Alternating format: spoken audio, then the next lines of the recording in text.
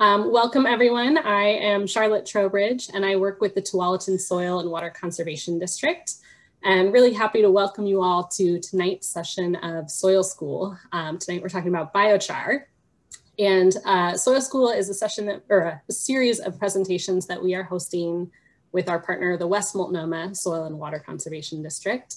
And if you are not familiar with what conservation districts do, we are a local unit of government, exist in pretty much every county in the US, and we aim to help residents with conservation practices and natural resource concerns. So the Tualatin Soil and Water Conservation District serves Washington County, Oregon, and we work with residents by providing them with educational opportunities like this one, advice about natural resource conservation, and also financial assistance for conservation projects.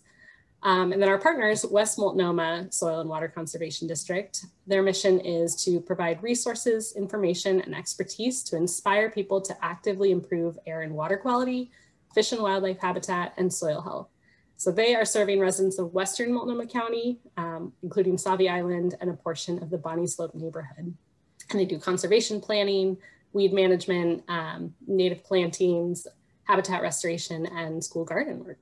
So if you are someone who's from outside Washington or Multnomah County, we encourage you to look up your county's Soil and Water Conservation District and connect with them. So a few housekeeping items before we get started. We are recording all of these sessions and they're going to be available on the Tualatin SWCD YouTube channel. So if you've missed something in the past and want to go back to it, they are up on YouTube. We are going to have Kristin present until about 6:50, and then we're saving 10 minutes for Q&A. So all of the questions will be held till the end. There at the bottom of your screen, there's both a chat box and a Q&A box. So all the questions, dump them into that Q&A, and I'll be monitoring those. If you see a question that somebody else asks that you like, there's a little thumbs up, so you can click that to indicate that it's one that's a high priority question, because we probably will not get to all of them. But Kristin has been very generous in offering up her contact info at the end of the presentation. So if you have a question that doesn't get covered, you can contact her directly. All right, so to introduce today's presenter, Kristin Tripp is a research microbiologist with the USDA Agricultural Research Service. She works in the forage seed and cereal research unit in Corvallis, and her interests include soil restoration, soil health, microbial ecology, and natural product development. She's a board member of the US Biochar Initiative. She's a past chair of the Soil Biology Biochemistry Division of the Soil Science Society of America. That's a tongue twister. And she curates the Pacific Northwest Biochar Atlas. So with that, I'm going to turn it over to Kristin. Thanks, Charlotte. And good evening. I don't know what the weather's like up in the Portland area, but down here in Corvallis, it's a beautiful night. So I really appreciate you taking time out of your evening to join us. And thanks to Charlotte for inviting me. As she said, I'm a research microbiologist for the USDA. And one of the things that I study in my lab is the agricultural and environmental use of biochar, a soil amendment that has gained quite a bit of popularity over the last decade or so. Oh, hang on, there we go. But before we begin talking about biochar, I just want to go over some basic ideas about how you might go about looking at your soil to identify where it's deficient, where you might be able to make some improvements. I'll talk about soil amendments in general to help you identify the right product for your soil needs. And then I'll talk a bit about biochar basics. And together we can talk about whether or not biochar will improve your soil and help you meet your soil health goals or your agronomic goals. But I just want to step back for a minute and talk about soil health. And even before we get to that, I want to identify and define what health is. So according to the World Health Organization, health is a state of complete well-being. And there's several components of that, including physical, mental, and social well-being. And so it's not just the absence of disease or infirmary. And so to determine whether or not you're healthy, you can go through this qualitative and a quantitative assessment. So a qualitative assessment could just be you asking yourself some questions. So for example, Do you have chronic pain? Do you exercise? Do you drink excessive amounts of alcohol? Is your diet well balanced? Do you oftentimes feel anxious? And do you have social and emotional support? And if you honestly answer these questions, you can do a preliminary assessment that can indicate your general well-being. So if you answer these questions in the negative or in the affirmative, you can get some ideas about how you're doing. But you can also perform a quantitative assessment that would likely involve working with a doctor or an MD to perform laboratory tests or do some sort of imaging, for example, to measure the function of your organs. And then you work with that doctor to interpret the results of that test within that relationship so that you can start to make some changes, either by incorporating long-term changes into your lifestyle or by having some sort of an acute intervention, whether or not that's, a surgery or taking a specific medication. Now, in a lot of ways, soil health is really similar to these concepts we've been talking about in human health. Soil health is defined by the National Resource, the NRCS, as the continued capacity of soil to function as a living, vital ecosystem that sustains plants and animals and humans. Soil health, like human health, is made up of different components, including biological, physical, and chemical components. Again, like human health, you can measure it through qualitative and through quantitative measurements. So, for example, quantitative measurements can just, again, be sort of the questions that we talked about earlier. Does your soil blow or float away? Does water soak in quickly, or does it pool after a rainstorm? Does your soil crust? Do your crops recover the nutrients you applied? So when you put fertilizer down on your crops, do the plants actually take that up and utilize those nutrients? Are there areas of your soil where plants grow poorly, or do they die? And if you answer these set of questions in a specific way, you can tell probably pretty quickly whether or not your soils are healthy. But again, going on this analogy of human health, you can also work with a professional to perform quantitative assessments of soil health. And these can be biological tests in terms of, how much biological activity do you have? What's the biomass of those microbes that you have in the soil? Is your soil fertile? You can have the pH of your soil tested to make sure that it's compatible with the plants that you're growing. You can perform chemical tests to look at macro and micro plant nutrients. And then you can perform physical tests as well to look at things like soil aggregation and compaction. And then you work with an expert to interpret these results. And then just like human health, you can either incorporate long-term changes into your management practices, or you can perform an acute intervention. Now, I know that you guys have had some talks on soil health, so I'm not going to belabor these points, but some of the long-term changes that you might incorporate to improve soil health would be to maximize your root armor, to maximize your cover through cover cropping, to minimize disturbance by not tilling, to maximize biodiversity by having a range of plants that you're growing on that soil, and to integrate livestock into your cropping system. But another way to incorporate or to improve the health of your soil is through an acute intervention, usually in the form of soil amendments. These amendments can increase soil carbon, which of course is the heart of soil health. You can adjust the pH, you can add nutrients, and you can modify the soil texture. Now, over the weekend, I went with my husband to our local garden center and I walked around the soil amendment section, and I am always just so amazed and sort of shocked to see, first of all, the price of these amendments, but also just the sheer diversity of them that are available for performing this sort of acute intervention. They range from lime to manure to microbial inoculants to compost blends. But the one thing that they all have in common is that almost none of these tell you exactly what you're adding to your soil or provide you any sort of realistic expectation on the outcome of their use. And so if there's one thing I'd really like you to walk away from this talk today, is that in order to have the best outcome with any soil amendment is that you have to match your soil deficiencies to the attributes of the amendment. And this is especially true with biochar. So when I'm talking about soil amendments, I can be talking really about three categories: fertilizers, soil amendments, and mulch. Now, I put a star by fertilizer to remind me that unlike soil amendments and mulch, which tend to be used in, which tend to be low in or sometimes even negative in nutrient content and used at high application rates, fertilizers are really high in nutrients and are used in smaller amounts.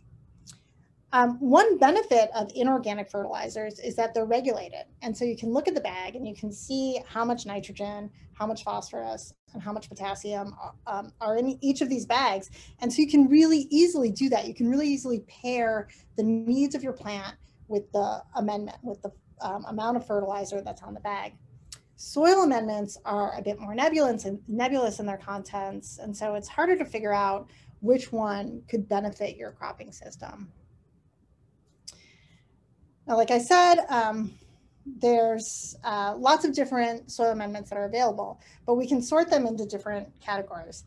There's organic amendments, and by organic, I mean that they primarily consist of carbon. These include manures and composts. And by adding high carbon products, you can improve nutrient release, you can improve soil structure, you can decrease your bulk density of your soil, which can improve water uptake. And of course, because they're rich in carbon, they also provide a lot of food for microbes to consume. Manure-based amendments obviously also contain a lot of plant macronutrients. Inorganic amendments like lime and perlite can improve pH and decrease the bulk density of the soil. And then there's biochar, which is sort of the ultimate organic carbon amendment. But while biochar can provide some of the benefits of organic amendments, it can also act as a liming agent. And so I'd like to spend some time talking about biochar, what it is, how it works, and then we'll talk about how potentially you can use it to help improve your soil and your crops. So what is biochar? The most direct and broad definition of biochar is that it's charcoal that's added to the soil. And usually we use this in the context of agriculture or in environmental remediation.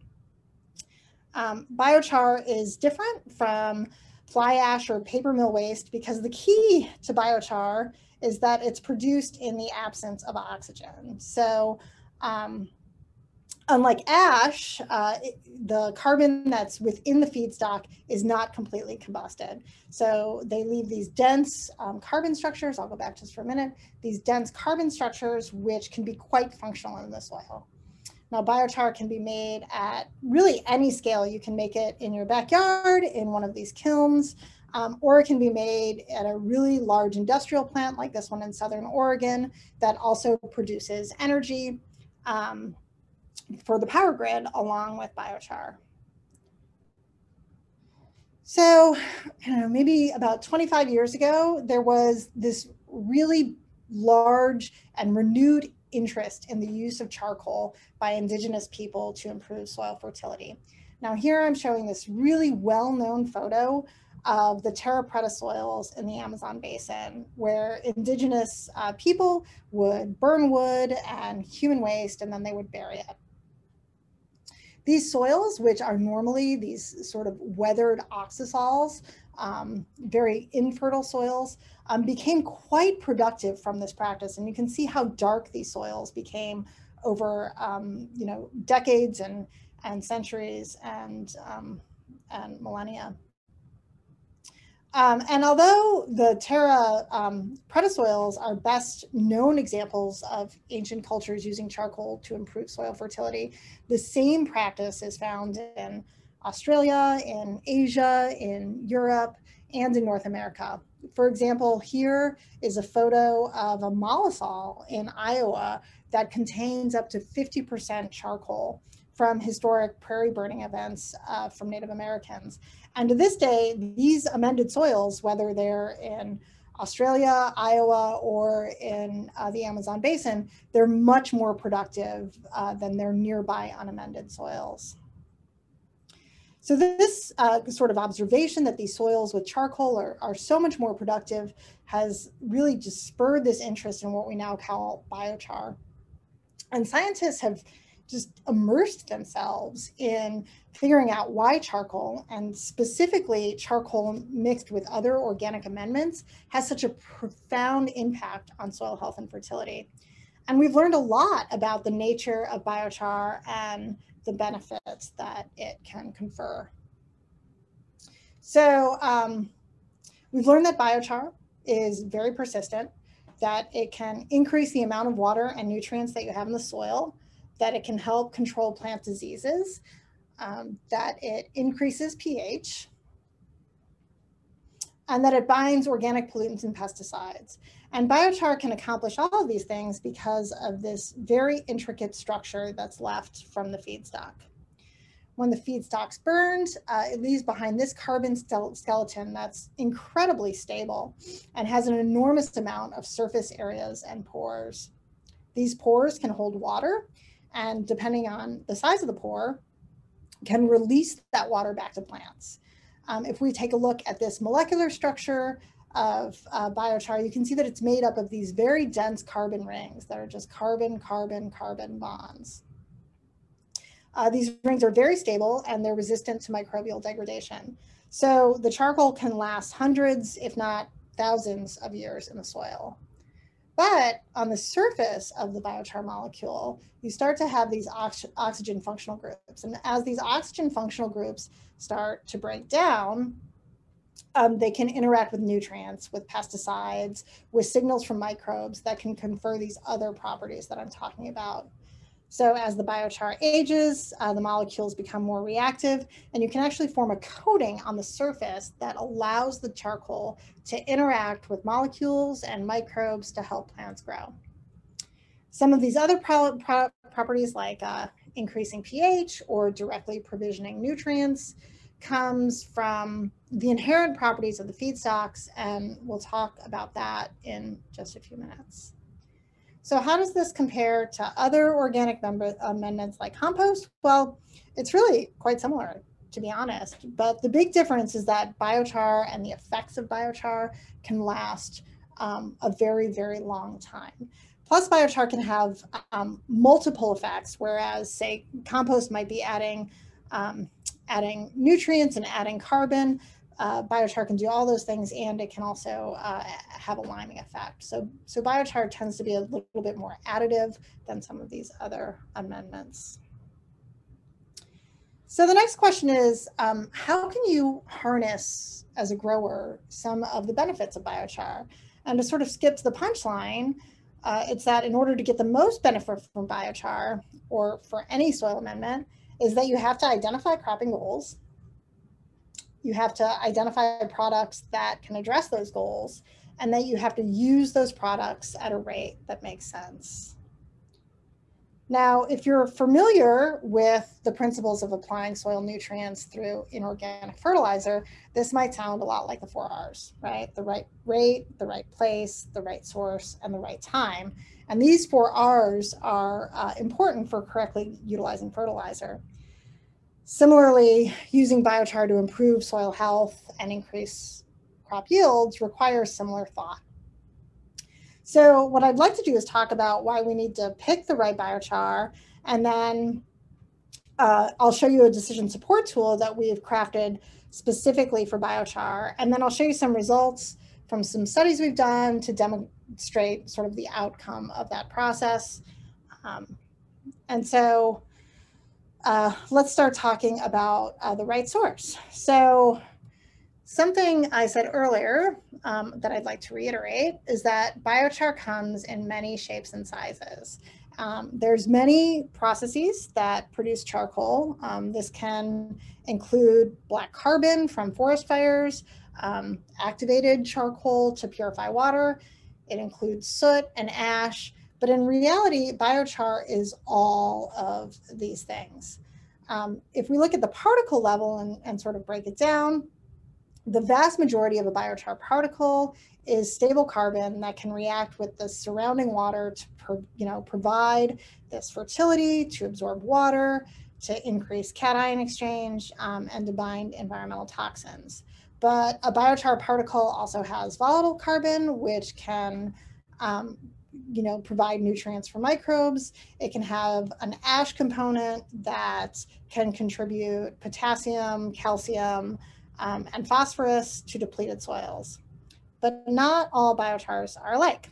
So here we've got some biochars that are made from 3 different feedstocks: hazelnuts, juniper, and poultry litter pellets, or chicken manure. And you can see that they all look very different at the macro scale. But if you look at the micro scale on the molecular level, they're also really different. So if we just compare the poultry litter to the hazelnut as an example, you can see that hazelnut has a lot more stable carbon than the poultry litter. Which is really good for carbon sequestration. But the poultry litter has more ash, which can provide more soil fertility. But it even gets more complicated. So as we increase the production temperature, so say that we compare, a poultry litter char that's produced at 300 degrees Celsius versus one that's produced at 700 degrees Celsius, you can see that the different components of the poultry litter change, and you tend to have more ash and less volatile carbon as the volatile carbon burns off. In comparison to that, we've got the hazelnut, where you just really tend to increase the stable carbon fraction and decrease the volatile carbon. But this has a really profound impact on the molecular properties of the char, and in turn significantly impacts the way that the char interacts with the soil to provide fertilizer values. So for example here, you can see that, and I actually can't see it because our pictures are covering it up, but that's okay. As you can see here, the poultry litter tends to have more fertilizer value than the hazelnut char, and also has more liming value because it has this extra ash component in it. So what I'm showing here is a really small amount of the components of biochar, right? So I'm just looking at volatile carbon, stable carbon, and the ash component. There's probably 20 or other 30 properties of biochar that we can evaluate in a similar fashion that control how much water your biochar is going to hold, what the particle size is, how it's going to affect the microbes in the soil. And so it's really important that when you choose a biochar, you choose one that has similar properties. So like I said, just focusing on those 3 properties, stable and volatile carbon and ash content, if we look at a wider range of biochar instead of just looking at those 2, and we look at ash content, the fixed carbon, and the volatile matter, you can see that these feedstocks and these different temperatures that they're produced at really do change the components. So for example, if we just look at this Doug fir, and we increase the temperature, you can see that the volatile matter decreases and the amount of ash increases. So this has, the intent is just to show you that there's 34 biochars on this slide, and they all just range so differently in just these 3 properties. So given that there's just sort of this infinite possibility based on various feedstocks and production conditions, how can farmers decide which char to use? Because again, the sort of take-home point is that you really need to pair the attributes of the amendment with the deficiencies in the soil. So to help farmers make this decision, we devised a decision support tool to help them. An important first step in creating the decision support tool was to use a classification system that was developed by the International Biochar Initiative to describe biochars. Our decision support tool is based on this system, so I just want to point out a few aspects of it. So this system describes the biochar's agricultural impact in 4 areas. The ability of a biochar to provide long-term carbon storage, its ability to provide plant nutrients or fertilizer class, its ability to neutralize soil acidity or liming class, and the particle size of the biochar, which likely influences soil water retention and infiltration. This system provides a basis for comparing biochars, so a user could make an informed decision about selecting the most appropriate biochar for their application. So this classification system gives a quantitative prediction of the impact biochar would have on a soil. For instance, if we just look at fertilizer class for this label, the number 4 shows that it has high concentrations of 4 nutrients in plant extractable forms: phosphorus, potassium, sulfur, and magnesium. The subscript here shows that, for example, a 2 ton per acre application rate of biochar would provide sufficient extractable potassium and phosphorus to meet the demand of a corn crop, while a 5 ton application would provide sufficient sulfur, and a 3 ton application would provide sufficient magnesium. What this suggests is that if you know a crop's nutrient requirements, and any crop, it doesn't necessarily need to be corn, you could apply the right amount of biochar, perhaps in combination with other nutrient sources, to meet crop demand. Similarly, if you have a target pH that you need to adjust the soil to, you could calculate the amount of biochar needed to make that adjustment. So our tool is called the Pacific Northwest Biochar Atlas. It's available at that website. And actually, I'm going to pop out of my slide presentation in a minute. I'm going to go to the website to show you it. Expands on the classification system by comparing the nutrient and lime equivalents of biochar to the requirement of a large number of crops. So let me get out of here. I'll stop that share. And then let's see if I can do that. Let's see if this works. Oh yeah, okay, so, okay, can everybody see that? Looks good, Kristin. Excellent, thank you. Okay, so this is the homepage of the Atlas, and when you scroll down, you get a number of options that, a lot of these are just educational, so you can go and find out, what biochar is, learn about some of the benefits of char, learn how to make it. We've got a bunch of case studies on the site.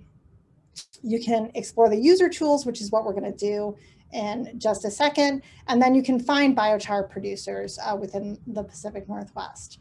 And so there's a list of tools that we have here: the Soil Data Explorer, cost benefit, and then we'll go through a couple of these. So like I said, the first sort of barrier to getting the most out of your soil amendment is to find out what your soils are deficient in. And so what we've set up is sort of a Google Map based systems where you can punch in an address and find out about your soil. And this is based off of the NRCS soil web, so it's really similar. So here I just punched in the address where I'm at right now, which is my office on the Oregon State campus, and it'll go there, and we'll just choose the dairy farm. Actually, let me choose somewhere else. Let me choose, I don't know whose field this is, but we're gonna pick their field. Let's see. And then here, let me pick one so I can scroll around. Here we go. Let's pick this field here. So this is in a Biochar clay. It's non-flooded, it's not slopey. So it'll give you the soil series and some information about the soil classes. It'll also give you physical properties of the soil in terms of its texture, its predicted organic matter, and its bulk density. It'll tell you some of the moisture properties that you have here in terms of what the amount of water it's expected to hold. And then it'll also give you some chemical properties. Now, there we go. So, so once you kind of scroll through here and you learn about, so for example, the pH of your soil, this is a really good one for us to look at. We can go ahead and launch a tool that'll help us select a biochar to meet some of our cropping goals. And so I'm gonna open this up in a new window. Here we go. And then it'll give you some directions, but we're just gonna get started. Now it's gonna ask you to provide as much information as possible about your soils. Now you can either go to a soil testing lab and directly input some values, or you can use the information that we just had on the Soil Explorer map. So we're just gonna populate this from where I went. I know that I've got some potassium in my soils. The Surgo database generally doesn't include fertility data. So I'm just gonna put some numbers in here. I'm gonna say that I've got 100 ppm potassium. My pH is 5.6, that all makes sense. And so now we're gonna view an interpretation of these data and find out where my soil is lacking. Okay, so this is great. So it'll tell me about the carbon amounts, fertility, acidity, and moisture, and we'll scroll through these together. So according to the Surgo, I have a lot of organic carbon in my soils. I think that it said I had 5.6% or over 5%, which is really high. It's sort of abnormal, but that's great, right? So I know I don't need to add biochar to increase my carbon. And then it'll walk you through a fertility analysis. And to do that, you can select a crop. So let's pick a crop that's mid to high value, that's commonly grown in Oregon. Let's see if one is that I can find that's sort of fun to look at. Let's pick sweet corn. Okay, so if I pick sweet corn, it'll tell me that my phosphorus levels are too low to grow sweet corn, and that my potassium levels are also really low. If I go to the next tab, which is acidity, it'll tell me that my acidity is really low. So I know that my acidity, according to the Soil Explorer, was, I think it was, let's see, 5.6. That's really on the very low end of the spectrum to grow corn. And so, it tells me right there, 5.6, which is, again, near the lower limit of what's recommended for corn. And so this will tell me how many tons of biochar I need to increase my soil to 6.0 or 6.4. And they've got values for Western Oregon and values for Eastern Oregon. We can then go to moisture, and this is a little bit less informative because, quite honestly, there's not a lot you can do to change the moisture properties of your soil, but it'll at least give you that information. And then next we're going to choose, knowing that, we're going to choose some biochar goals. So I know that the Explorer told me that I need to increase my soil pH, and that I need to increase phosphorus, and I need to increase potassium. All of those things are lacking in my soil for the crop that I've chosen. And so it will tell me, give me some recommendations, right? So to help me choose biochar. So I've already chosen my goals, and now the system will evaluate those goals and pick some biochar for me. So for priority 1, which is increasing soil pH, out of all the biochars we have at the back end of the system, we've got about 24 biochars. It's telling me to pick a biochar made from poultry litter pellets, somewhere between 500 and 700 degrees, or an Oregon white oak. These have a lot of liming value and calcium carbonate equivalents. My second priority was to increase phosphorus. Again, it's telling me that I should use something with a high ash content, something like poultry litter pellets, and the same thing for potassium. And then in the end, it will go through and it'll rank my priorities and tell me that poultry litter pellets at 500 degrees will probably be the best biochar that I could add to my soil to meet my cropping goals. And then it'll give me some ideas on amendment rates. So if I want to use poultry litter, I can scroll down here from all of these different choices, and it'll tell me how many tons per acre I need to add to reach these equivalents. Okay, and so, and again, by crop, we can do the same thing. So lastly, I mean, this all makes sense. It looks like these biochars could really help me grow better corn. But in the end, is it going to make sense for my cropping system? And so what I'm going to do is I'm going to go to the cost benefit analysis tool. Again, it'll give me some instructions. I want US units. And it'll ask me how much biochar I want to add. Now, if I go back to, if I go back to here, it was telling me that I probably need to add between 1 and 2 tons per acre. So that's what we're going to pick. We're going to go high. We're going to go to 2 tons an acre. I've talked to my biochar supplier, and he's going to tell me that I can get biochar for about $250 a ton. And then I can look at crop values. So I just looked this up before I came, and I know that corn is going, fresh corn to the frozen market is going for about $100 a ton. And my average yield is about, let's just say 100 tons per acre.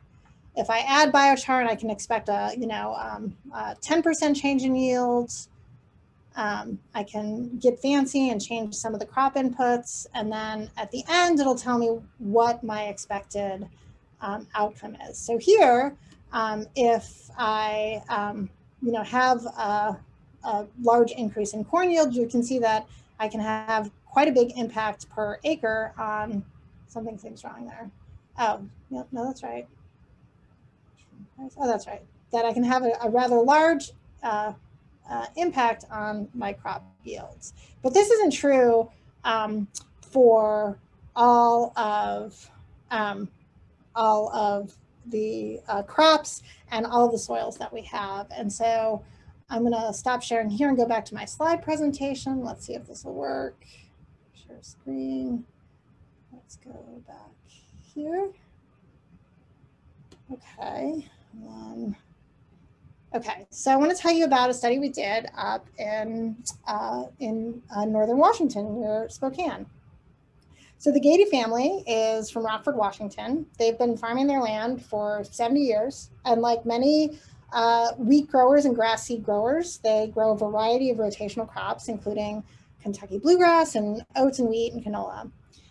When field burning was phased out in the 1990s, Larry Gady, who owns this farm, was concerned that he'd have all this extra residue laying around his farm that he couldn't burn. So he wanted to get rid of it. And simultaneously, electricity prices were rising. So he had this idea that he could build an on-farm gasifier that could take straw and turn it into electricity to feed the rural grid. And he obtained funding to build this research-grade gasifier, which is shown right here. Of course, by the time the gasifier was built and running, energy prices had plummeted and straw prices were good. So it didn't really make sense to take all of his straw and feed it into this gasifier to produce cheap electricity. But what about this other stuff it produced, which was biochar? Did it have value? Larry wanted to know if he could use his straw or use other on-farm residues like seed tailings to power the machine. And the answer to his question was a resounding yes. He could use his biochar to improve soils on their farm and soils on adjacent farm. Now, like many soils in the northern Palouse, the Gady soil is becoming extremely acidified from the use of synthetic fertilizers. On the Gady farm, it's not unusual to measure soil pH at around 3, 4, which is not very conducive to growing wheat. And mainly because that crop is susceptible to aluminum toxicity. And there's a lot of aluminum in those soils. And at those low pHs, the aluminum moves into the plant and kills it. But at the same time, there's not a local source for lime. So it's cost prohibitive to lime the soil. But will the biochar they produce from their on-farm gasifier help? To answer these questions, we set up a field experiment, and the goal was to use biochar to raise the pH from about 3.5 to 5. To achieve this, we added the equivalent of 8 tons per acre of biochar, which is a lot. It's 1% by weight, and that's sort of a typical amount you see in a field experiment. As a comparison, we added an equal amount of lime, which is calcium carbonate equivalents of 1 ton per acre, and we had an unamended control. And then we tilled it all into about 10 centimeters. And we saw really impressive results. So the pH of the soil was increased. You can see that here. So it went from about 4 up to 5 in the lime and a little bit less in the biochar. For some reason, my legend's not showing up. So black is biochar, white is the control, and gray is the lime.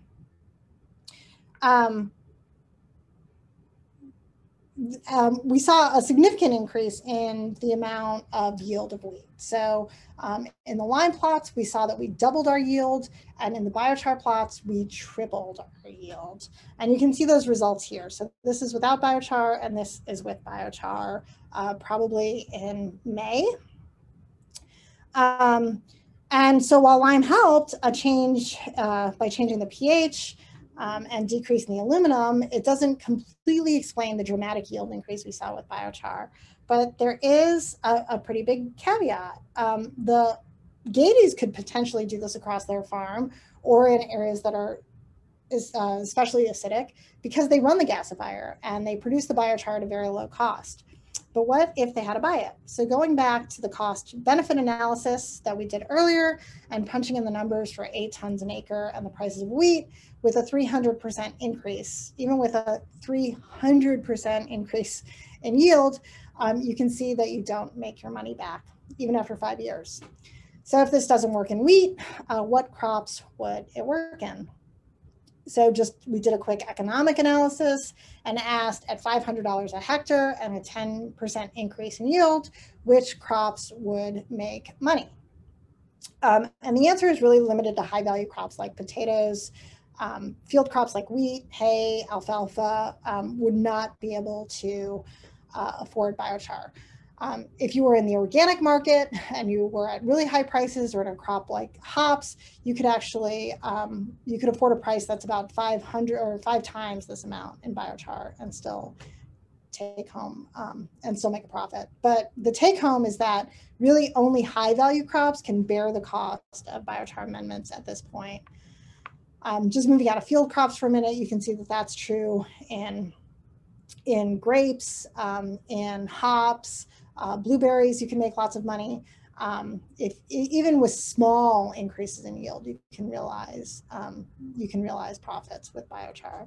But again, in order to be profitable, you really need to optimize using biochar, test your soil, find the deficiency, work with a supplier to identify an appropriate contact and at a scale that makes sense. And I just want to go back to this idea of soil health and reiterate that point, in that, you know, if you go to an MD with a health problem, you would have an acute intervention that made sense for that problem. And so that's exactly the point that I'm trying to drive home in soil health, is that you really need to work with an expert to interpret your soil test results, to find out where your deficiencies are, and then find an acute intervention that works with you. So again, optimizing the use of biochar, you know, finding the problem that you're trying to solve with soil testing, working with suppliers to identify products that are compatible. And then I would also encourage you all to be early adopters of biochar, but do it at a small scale that makes economic sense for you. And again, here's that website with the information for the tools that I showed you. And this is my contact information. And with that, I am happy to take questions. I think we have lots of time. Awesome. Thank you so much, Kristin. It's always hard with webinars that you don't get the applause at the end, but just imagine. And yeah, it's great that we have ended a little bit early, because there are 8 questions in the queue and there might be a few more that come in. So we'll just get through as many as we can before 7 o'clock. So first question from Jim with a couple upvotes. Is the ash or charcoal from my wood fire in the backyard fire pit biochar? How about ash from my barbecue grill? What's the difference in the outdoor kiln you referenced in making biochar? Yeah, this is a great question. Thank you for asking it. So the charcoal in your grill that you would use for your grill is obviously a little different. When, Kingsford or one of the big companies makes charcoal, they add a lot of products to it. So it's not just a natural soil amendment. When that burns down to ash, it's actually not biochar, it's ash at that point. And most of the big difference that I don't think I drove home was that when you produce biochar, you do it in the absence of oxygen. And so you don't get that complete combustion. It's kind of like when you build a campfire and at the end of the night, you have those big chunky, logs that just didn't completely combust. And so when they have the kiln that I showed you, it's shaped in a pyramid. And what that does is it draws down the air from the top. And so it's always drawing in on itself. And so what that does is it just provides a partial combustion. And so while the ash that's in your fireplace probably is useful for bringing up the pH of your soil, it's probably not useful for conferring those other benefits, especially with carbon. It will provide some nutrients though, including potassium, calcium, and likely some phosphorus. Great, thank you. All right, next question. I remember that while the regulations for the USDA National Organic Program were being debated in the late 90s and early 2000s, there was a strong resistance from those in the so-called organic community to allowing the use of biochar by certified organic growers. Why was that? Back when biochar first sort of being explored, they were really making it out of whatever they could find. And so there were some more unscrupulous folks who were making it out of things like tires, rubber, waste products that we couldn't really say that this was safe for your garden or safe for your crops. And so if you're making it out of wood products, it should be completely safe. If you're making it out of poultry litter, it should be completely safe. But if you're making it out of tires, nobody wants to take that responsibility. And I think that's where a lot of the resistance was from. Yeah, so lacking the bio part of biochar. All right, our next question. Can you address the potential use of biochar for a home kitchen garden in raised beds? Yes, I think it's interesting to me. There's this saying that you hear a lot is that you don't need to gild the lily, right? And most of our home garden beds are, the first thing you do is you make this beautiful soil. You go out and you buy soil from, a local provider that's already added lots of nutrients to it. It's really rare that you're using a soil that's depleted. And so I'm not sure that you need to add biochar to a soil that's like that. If you have soil and it has a specific problem, you can go through that sort of quantitative assessment that I provided. Are your plants not taking up nutrients? Is your soil crusting?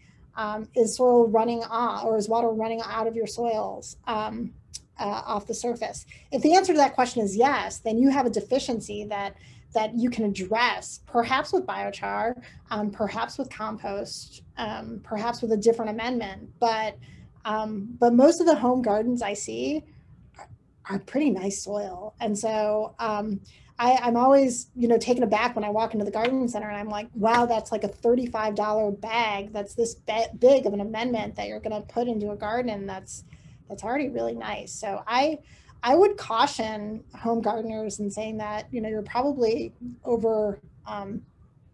you could be over fertilizing your plants. Great, thank you. So the next question, I think you touched on it in your first answer, but I'm going to read it anyway in case it sparks any other thoughts. I recall being told that you don't want to use much ash at all. In fact, it isn't really good to use. I see that biochar has a lot more carbon. Is ash burned more completely? Yeah, exactly. That's exactly what the difference is between biochar and ash. I will say that ash has its place, especially if you've got acidic soils and you're having a hard time bringing the pH up through lime. Ash will do that for you really nicely. Great. All right, we're doing good on time, and we've got 5 more questions so far. They keep adding on. All right, so this one is more of a statement, and so if you have a response to it, that'd be of interest. Getting crop residue off the field is an outdated approach. Leaving it there is an important dimension of no-till production, which has multiple well-documented soil health and conservation benefits. From a CO2 perspective, I can't see why it makes sense to remove the residue and use fossil fuels to turn it into biochar and release all that carbon into the atmosphere. Yeah, I think that's a great point, and I couldn't agree with you more. You know, in Oregon, the vast majority of our char is made from forest products. And so if you think about, especially in Southern Oregon and in these overstocked forests where you have a lot of slash, it makes absolute sense from a carbon balance to take that wood and instead of putting it in a slash pile where it's going to go, is to take it and turn it into biochar.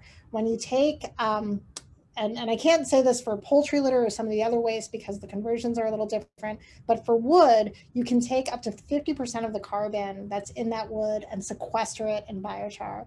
And when you burn it, all that goes to the atmosphere. So, so in terms of business as usual comparisons, I would not advocate taking straw and turning it into biochar, but I would advocate for taking waste wood and low value products that are going to be burned anyway and turn those into biochar. And that's where the vast majority of our biochar is going.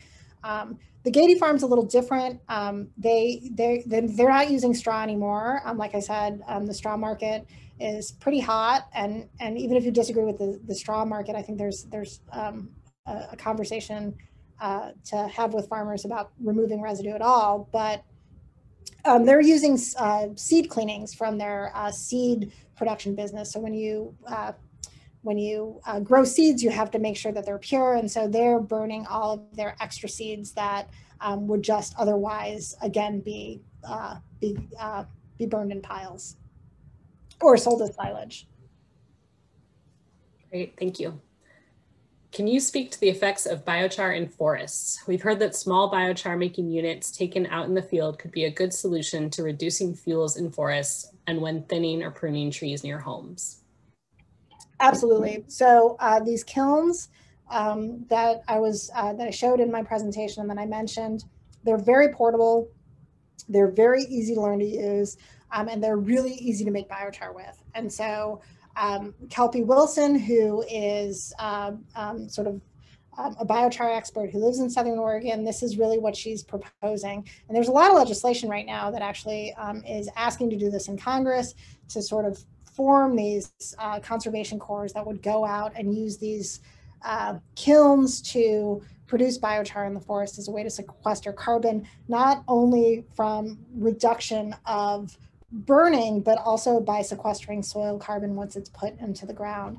And so they're not looking to take that biochar that's produced and then sell it to farmers. They're looking to produce the biochar and leave it in the woods where it can do things like increase water holding capacity and buffer the soil.